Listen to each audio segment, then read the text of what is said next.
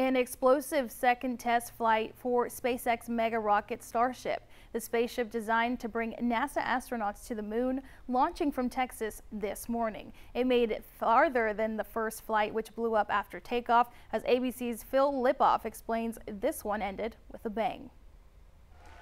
SpaceX launched its mega rocket Starship Saturday morning from South Texas, its second test flight. 2, 1.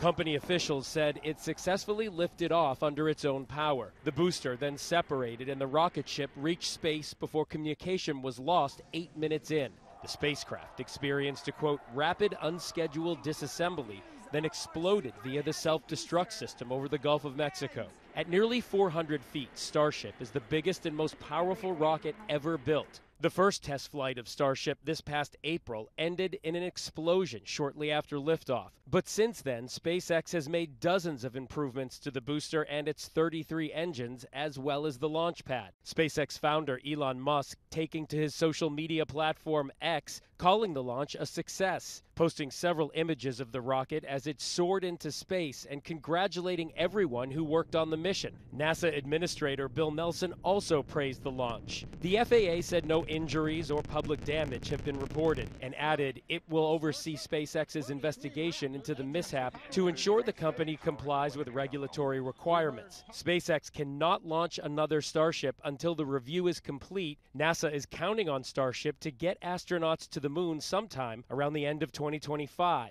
The space agency awarding SpaceX a $3 billion contract to make it happen by transferring astronauts from its Orion capsule to Starship in lunar orbit before heading down to the surface. Phil Lipoff, ABC News, New York.